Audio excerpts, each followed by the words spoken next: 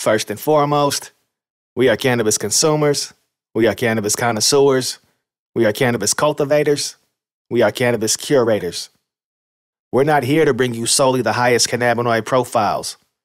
We know test results don't always tell the full story of a flower's terpene expression, which is why we hunt. Not just for the quote craft grown, but for the true top shelf. For that experience that makes your senses tingle when you pop a pack open. For that inhalation that coats your taste buds from puff to puff. We're not looking for right now. We're looking for the future. So put on your shoes and follow your nose. Welcome to the flavor chase. Welcome to the flavor chase. Welcome to the flavor chase. Welcome to the flavor chase.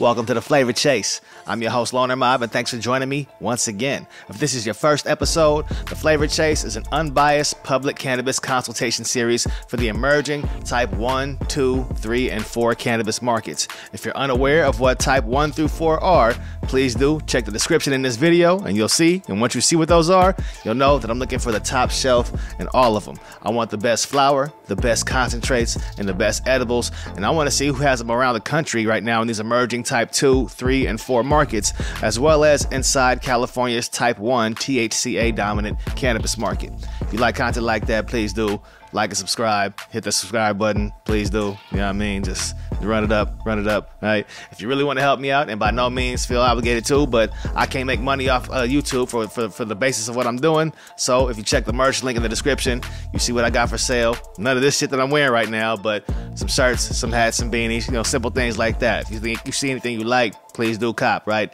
Your help really does help support the channel, and really does help things get to a next level. I really do thank anyone who has done that already. All right, now that I said my whole little spiel, in this jar right here is some Type 3 CBD dominant cannabis flower from Alpine Genetics based in Colorado, right? Full disclosure, I paid for this order. I paid for 8 grams. I don't know how much time it sent me exactly, but it looks like a little bit more than 8 grams. And this is Alpen Flow number 4. So what's this one talking about here?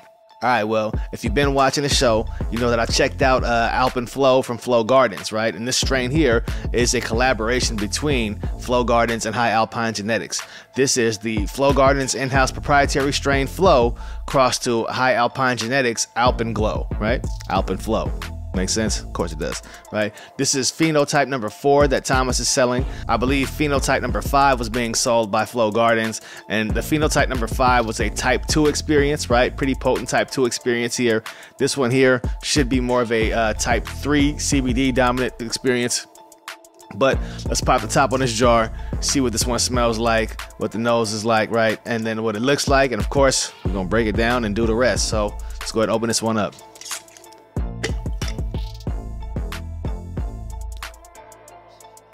Smells really good. Smells really good actually. Similar to Alpen Glow a little bit, right? With some of the floral kind of cologne elements to it, but something else different though that the Alpen Flow from Flow Gardens did not do. And for all intents and purposes as well, this is a living soil grown flower versus the hydroponic grown flower from Flow Gardens. And this one here is like a much bolder version of the flower from Flow Gardens, right? There's kind of a bit of Alpen Glowness to it, but there's something else that's happening in here where it's like more of a rich earthiness, right? A rich earthiness, and then with some Alpen Glow kind of terpenes on top of it, right? So some more terpenoline on top of whatever this else is happening in here. It smells really good. It smells really good here. I believe this one here ran me for about what was it? I think this one here ran me for about 30, I think it's $30 for 8 grams or 35 for 8 grams on this one here. Does smell really good. And the buds themselves, they do look nice. Not as nice as the Flow Gardens ones. The Flow Gardens flower was much prettier, but this one here is like very homegrown kind of look, right? You get like a full branch, right? The full nug, right? So it does look really cool. Really nice bits of dark green, orange hairs, light greens. Small little hints of purple, and really nice trichome coverage in this one here. What I'm gonna do is just start taking little bits off this nug right here, off this big bud here, and the feeling of the buds too, very sticky, very sticky. As just taking the pieces off here, you know, the cannabinoids and terps just stick to your hand. So the cure on this one here is excellent. It's that type of stickiness that, you know, feels like it's going to be very easy to roll. All right, well, look, I'm going to grind this down. I'm going to grind this flower up and roll it up. And while I do that, why don't you check out these photos of the flower real quick, and then when you come back, we'll pretty much be ready to have our smoke session.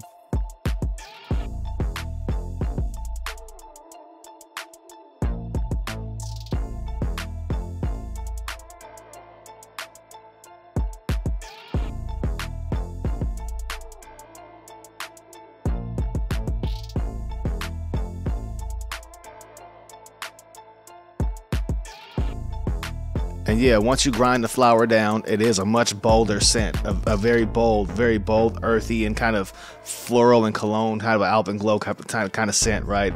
It's Alpenglow terpenes on top of a rich earthiness.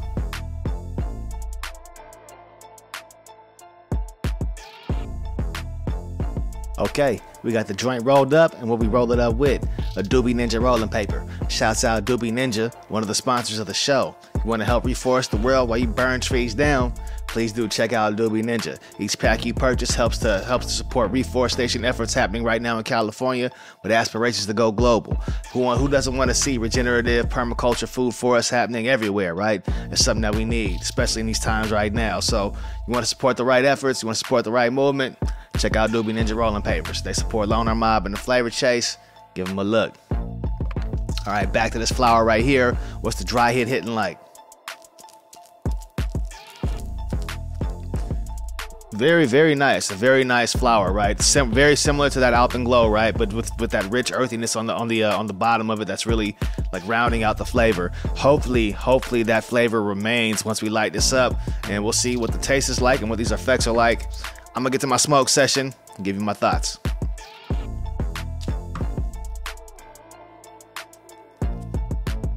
Flavorful on that first hit.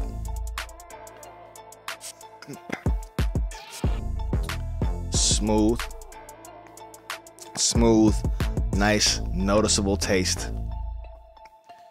Just that earthiness remains, and so does the floral elements on top of it.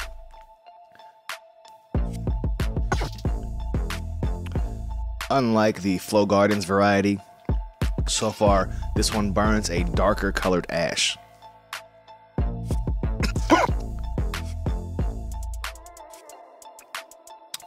Very tasty, with a nice resin ring that starts to wrap around the joint pretty early into that smoke.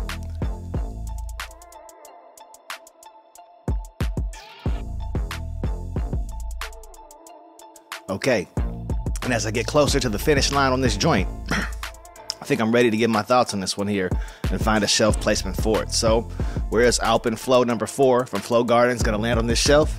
Is it top shelf, some good mid, some okay mid, or some boof? Well, let's find out. For appearance, Alpen Flow number 4 is a very pretty flower, a very uniquely pretty flower. Not as pretty as the Alpen Flow from Flow Gardens, but more of a homegrown kind of look to it, right? Something that's not trying to look exotic, but trying to look more like a classic cannabis. The color on it is beautiful. There's nice lights and dark greens, small hints of purple, orange hairs, and plenty of trichome coverage. But it is a looser structure, right? It is more of a kind of a spear kind of structure, right? It is a bit looser. That's one thing. Does it look good? Yes. Have I seen prettier flowers? Yes. Can admit that too. Onto the nose of Alpen Flow number 4. It's bold. It's bold. It definitely is expressing itself. And it is pretty loud. It is actually pretty loud, and it's a rich earthiness with a very floral and kind of Alpenglow cologne kind of terpenes coming off of it, right? So it does have a really nice smell to it. It definitely stands out. It definitely stands out with against some type 2s. It stands out against some type 1s that I've had. It is a very nice smell coming from this one here. Could it be louder? Of course. As loud as you can make the flower is as loud as I want to smell it, as loud as I want to hear it, as loud as I want it to talk to me, right? This is a flower with a really nice nose, but that would be the only thing that really holds it back, right? As far as the taste is concerned, really nice taste, right? A really nice taste. The earthiness, that rich earthiness actually does come through on the lead inhale, and that exhale still retains some of the like that and the Alpen glow, right? Yeah, it's like you're exhaling a bit of a cologne to it, right? It's a really nice and flavorful taste to this one here, and one that is unique. It is very unique. I prefer the taste on this one here a bit more actually than the Alpen Flow from Flow Gardens here. The nose and taste on this one here are better, but that one is prettier, right? Now on to the effects here. This is a type 3 flower, right? This is a type 3 flower, CBD dominant flower. The effects of Alpen Flow number 5 from Flow Gardens is a type 2 flower. So there is a bit more THCA content in there that will hit you and give you a little bit more of a buzz, right? This one here does have a bit of a buzz to it. It's not without effects, but it is lighter in effect in comparison to its type 2 sibling, right? This one here still has a kind of sativa-ish feeling, right? Similar to the MN Tangy that I had from Cornell Urban Agriculture. A headband feeling, right? Wraps around the head, right? It massages the face, right? You feel kind of like that eye clench. You feel something around your nose, something kind of around the jaw, right? Something like a massage, right? It feels kind of like a massage, not a heavy, intense pressure that you might get with some type 1, right? Especially if you have low tolerance and you hit a joint and you kind of feel that head change happen and it's pretty intense. Nothing like that with this one here, right? This is going to be something that kind of creeps up on you a little bit more if you're of lower tolerance, right? If you're of lower tolerance, it might be a little potent for you, right? You may want to have a little bit. A little might go a long way, but if you're of higher tolerance, this will be like having a can or two of a Truly, right? Nothing too wild, right? Nothing too crazy of a buzz. You should be smooth. That being said, where's this flower gonna land? Well, it has a really nice and unique look, but not necessarily a top shelf look, right? It has really nice and unique smell. Really nice unique smell. Not necessarily the best, but does smell really good, right? Does smell really good. It is pretty loud, right? It has a taste that also retains its nose, right? Earthy and floral and cologne-y, right? Kind of sweet, right? It does all those things. And if you're looking for a type 3 experience, it's a very enjoyable type 3 experience. I'd put it up there with, say, the side piece from Clutch City Farms, right? Maybe the side piece number 2 or number 5, right? Those have a pretty decent effects to them.